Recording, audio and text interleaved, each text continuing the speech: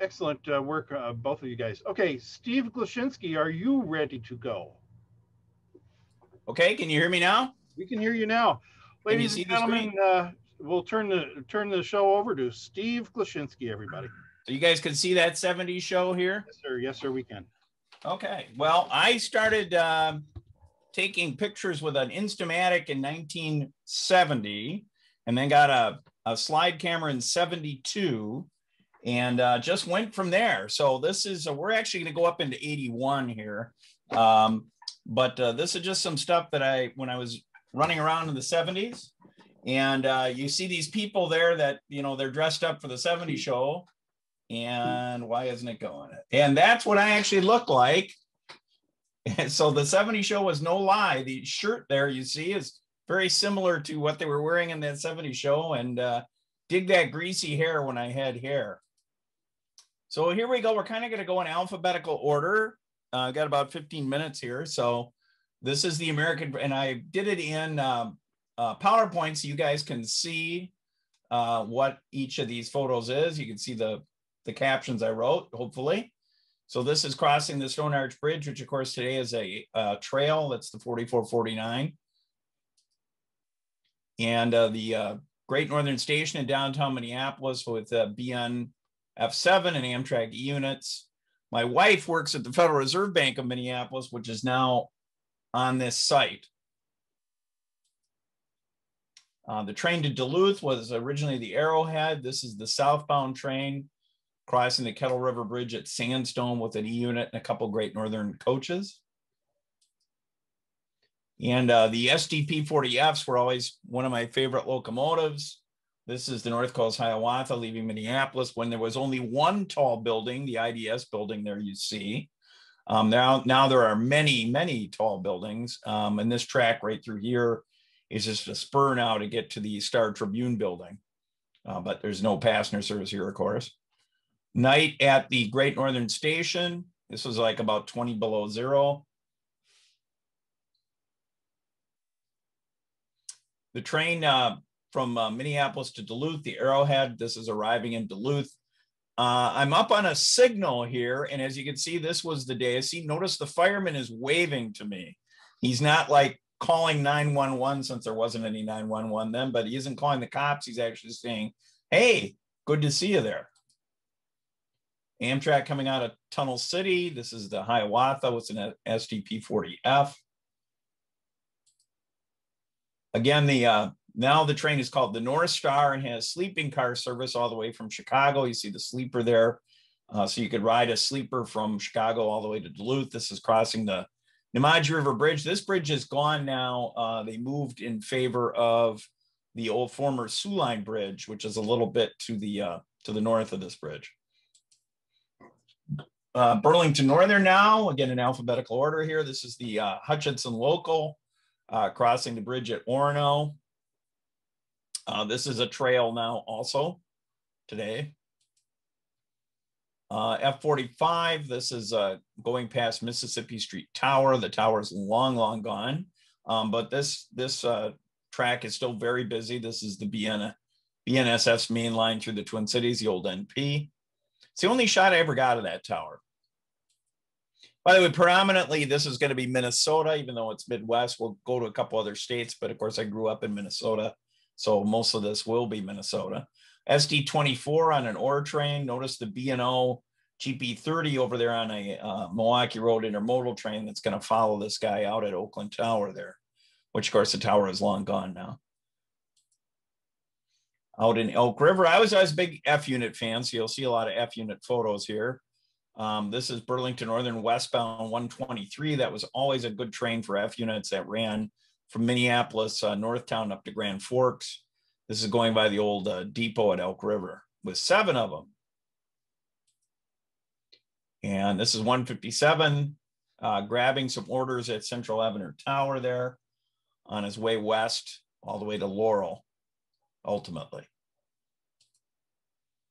This is train 132, which ran from Grand Forks, which was another big F-unit stronghold for the Burlington Northern in the 70s, running south and went to Wilmer, Minnesota. This is coming down the old Great Northern. between Grand Forks and Fargo, which is the route the Empire Builder uses. Train 123, this is running up the Fertile line, which took off near Manitoba Junction and went up to Crookston, and then they ran west into Grand Forks.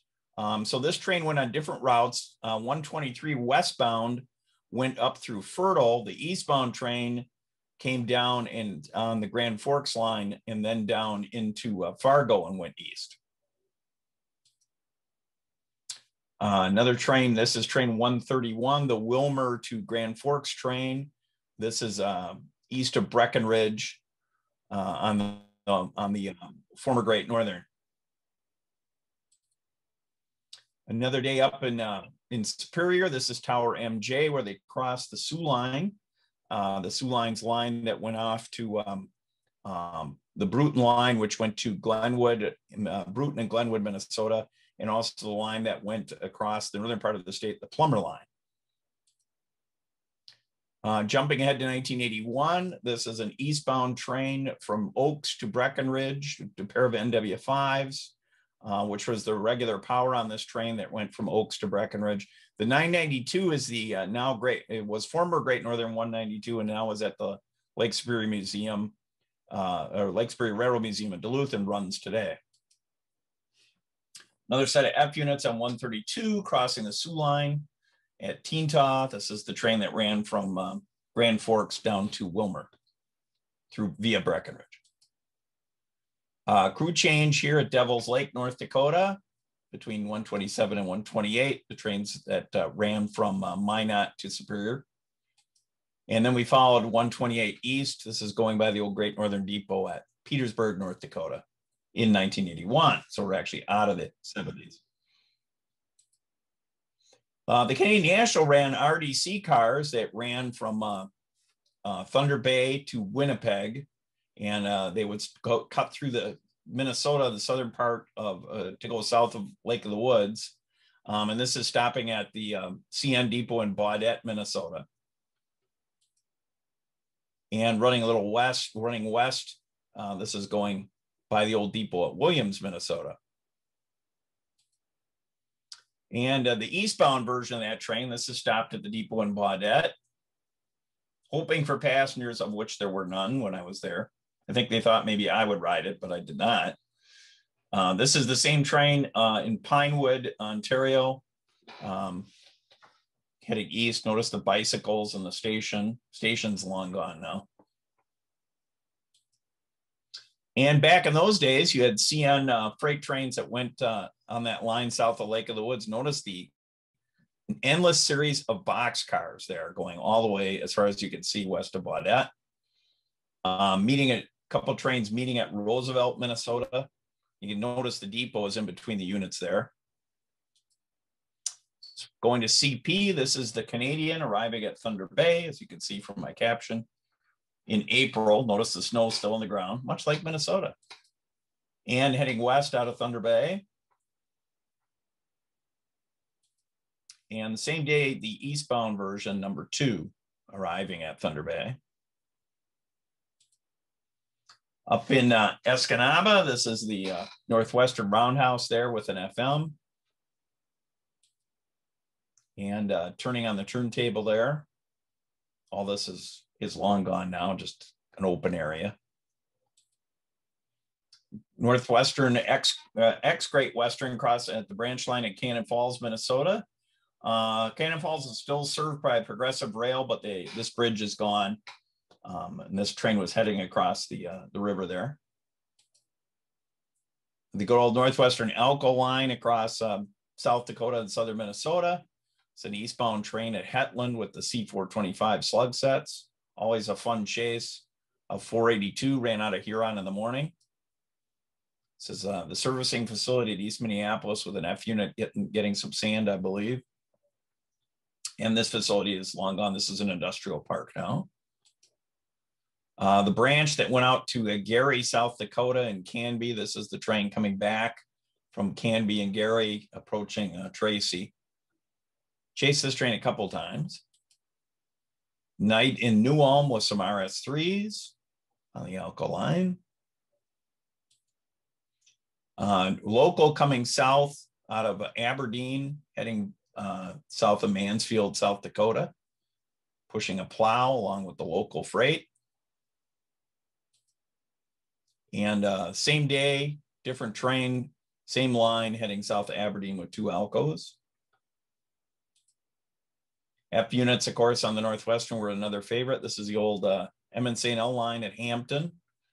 This line is gone now in favor of the Rock Island, which also goes through Hampton, which Northwestern moved over to. Up in Upper Michigan, this is a ore train at Iron River. This is old Bob Anderson country, who I know Bob is up here today, is on the call. This is a switch job. And for you Chicagoland folks, this is a commuter train at Richmond, going under the Milwaukee Road there. And super extreme trespassing. This is Chicago. And the railroad cop came out of the depot, out of the Northwestern station after me, but he was walking and so was I. So I just kept walking and I turned around and waved to him, went down to the street and he never got me. So Duluth and Northeastern, this is their local heading up to Saginaw, which ran each morning out of Cloquet up to Saginaw and back. Was a fun chase always. DM&IR heading south at Waldo, Minnesota. The smoke as he comes down grade towards Two Harbors, and notice the putt-putt car there on the siding. This is up at Rainy Junction. This is all abandoned now. The wooden caboose even into the 1970s. For a while, the DM&IR used these Alcos, C630s. XUP, they used them for a while, and then they went up to the Cartier. This is at Proctor. And climbing up, notice it's September 21st, but it's already snowing. It's Minnesota. Coming up Proctor Hill there at the famous Spirit Mountain overpass with one of the Alcos as the second unit. Ore train passing the Saginaw Depot, the relatively new ST-38. This depot's still standing. It's barely hanging on. It's abandoned, but it's still there. Duluth, Winnipeg, and Pacific use RS-11s. This is a southbound train passing the depot at Gein, Minnesota. And there was a Ranger Tower up by Ray, Minnesota. This is a northbound train with 5 RS-11s heading north for shot from the Ranger Tower. And it was cold. In 1976, the museum in Duluth ran a trip up to Fort Francis. And this is that train crossing the Rainy River going into Fort Francis from Rainier with an RS-11. And we all loved Erie Mining Company. This is back in 1975, in the era when the F units still had yellow roofs for all you rivet counters there. Still had yellow roofs. This is at Murphy City. And this is meeting the eastbound. The eastbound train has run up the Dunka River branch here to meet the westbound train. Then he'll back out and go continue east towards Taconite Harbor. Escanaba Lake Superior, a railroad I worked for in 1980 after John Larkin bought them. This is an excursion train in 1973 at Turner, Michigan. And for a while, they used the shark noses. This is the shark nose leaving Wells, heading to Channing on the Channing job. And further west up at Turner, Michigan, passing an old NLS coach there. And turning on the Y at Channing with some Milwaukee Road F units. Little did I know in a few months, I'd end up being the agent at Channing for a while, for 6 months. An NLS special with an LS&I U-boat at Sunda, Michigan. Green Bay and Western, this is the yard, of course, at Norwood. Over in Kewanee, switching over by, not switching by the dock, but switching the industry tracks over by the depot in Kewanee. And an RS-2 pulling the local job from Plover heading back to Wisconsin Rapids. And a number 2 west of Arcadia. This track is still there, but is no longer used by the CN west of Arcadia. Going by the old depot at Alma Center, which is long since gone. Illinois Central Gulf dropping down the grade into Dubuque.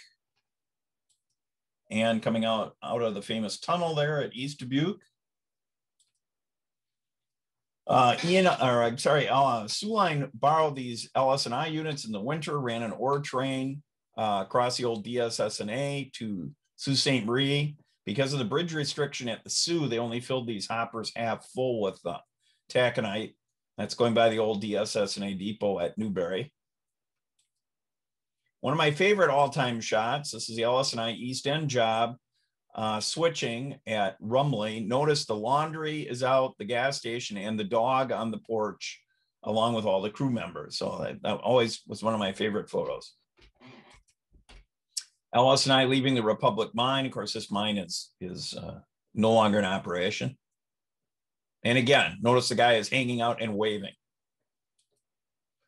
If you look close, this is 4 Milwaukee Road Baldwins at South Minneapolis Yard. And Mike, I know I'm on the 15 minutes right now. I'm going to keep moving. The American Freedom Train pulling up the hill at a short line hill in St. Paul. ABA F units, the 4449 stalled on this hill, so they brought a set of F units to pull it up. Milwaukee Road eastbound with a GP35 at Winona. The SW1s that were used in southern Minnesota on the branch lines there because of the light weight of the rail and bridges. This is a snowstorm at Preston, Minnesota. Notice the old steam locomotive bell on the SW1. A few months later, this is an eastbound train coming out of Austin. Shot with a tele. No, I'm not going to get run over. And about to cross under the Great Western Overpass at Spring Valley with 4 of the SW1s. Different branch that went from near Albert Lee up to St. Clair. Very rarely operated, about twice a month. And just to show you how the difference with today and back then, I was in the dispatcher's office in Austin, Minnesota, sometime there in 1976 and 77. And I asked the dispatcher, if they ever run up that line to St. Clair, will you give me a call? And he said, sure. And he did. A couple of days before they ran, I got a call at home and he said, we're going to run. And so I went and chased it. Night at Mason City, Iowa, F unit and a GP20 rebuild. Coming down the streets of Bellevue, Iowa, favorite spot. This is at Specs Ferry, Iowa, northbound train. They had set out a bad order boxcar on a little siding there, and that's what I'm standing on top of to get this view with the 2 kids there. Notice the one kid has his ears plugged. Coming up Lansing, northbound. And in St. Paul with some little bit of ice on the F units. And Amasa, this is before Amasa, Michigan, before the NLS took over. And the last Milwaukee Road Jackson local that ran from Jackson, Minnesota to Madison, South Dakota on the last day of 1980, the embargo day. MN&S, Minneapolis Northfield and Southern. Notice there's the center cab, a BN train, and some Sioux Line F units there in the background. This is at Northtown. And a night shot that Bob Ball arranged for us, who Bob is on here tonight. They're at Glenwood Junction with the ST-39 in the center cab. And the Sherman Mine up in northern Minnesota, an Alco cow and calf. Reserve Mining Company leaving the mine at Babbitt with an SD9 in the front. The Rock Island passing the Minnesota Transfer Tower at Park Junction. And this is a train crossing the Robert Street Lift Bridge in St. Paul. The Royal American Shows train heading south at Faribault, Minnesota. Those of you who buy books from John Lukey about Minnesota railroads, that is John Lukey. If you can see my little arrow there, that is him taking a picture. I did not know him at the time. We didn't meet for a few years later. Over there for you Illinois folks, and eastbound at Kelowna. And an eastbound at Bureau. And a westbound out in Prairie Home, Nebraska, just a few days before the end of the Rock Island. The Sioux Line was always a favorite of mine. This is Cardigan Junction, which is about a mile from my house. But of course, the depot is long gone, as are the F units. Westbound local at Hamel, Minnesota, on the line out to Glenwood, which is the main line of CP today, west of the Twin Cities. An eastbound with a plow on the front on the Bruton line, this is all abandoned. Snowplow extra heading west to Glenwood, March 75, clearing the main line. Once the main line was clear, this train with the 2 F units was able to head east to Minneapolis. And here's the crew climbing on board. At Covington, Michigan on the old DSS&A. Eastbound with, I totally lucked into the RS-27s, the Dolly sisters, never left the Twin Cities except in 79. There was a big power shortage and they ran out to Glenwood a few times. And I just happened to be there one day in Glenwood. They were running east, had no internet, of course, then, just stumbled into it. Night in Gladstone, Michigan with the F units. I was a big fan of Sioux Line F units, you can tell. ABA set in White Bear Lake, Minnesota, again, about 2 miles from my house where I live now. F unit killers, the GP38s. This is going by the depot at Hawkins. Weyerhaeuser, Wisconsin, eastbound.